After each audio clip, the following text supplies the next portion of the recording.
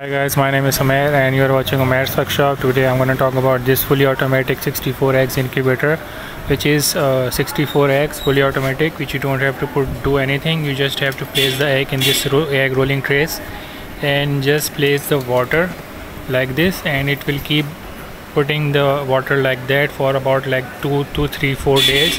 It will be enough for this kind of incubator, which is size is small.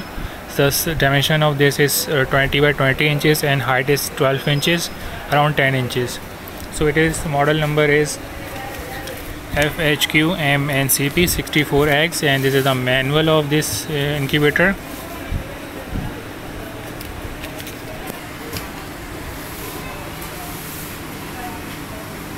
Where you can see how to set this and how to use this and how to control this system by this manual, and you will see all the details over here. This is a manual of FHQMNCP 64 eggs automatic incubator.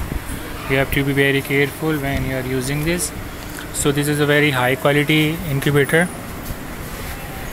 There are a lot of incubators available, but this one is 2020 updated version, which is a very high quality plastic.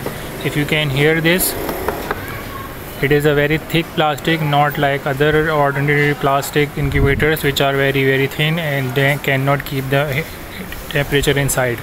So the things which comes with this is 5-watt humidity torch, which is already in this over here, and this is the 12-watt connector, this is the feeder, and this is the water, and this is the humidity leveler.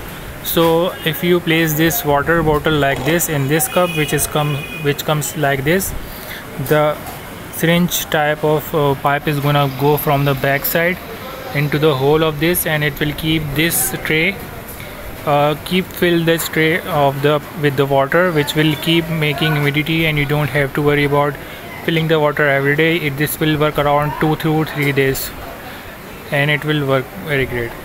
So if you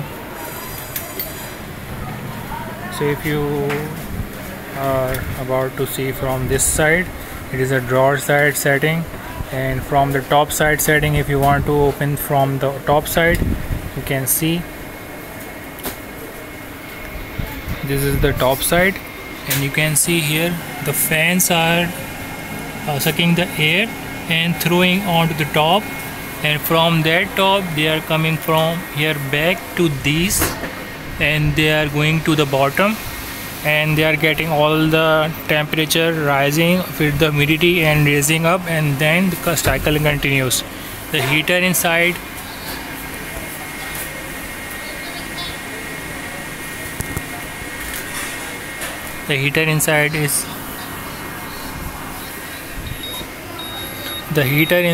are silicone heating wire, if you can see, and it is around 80 wattage.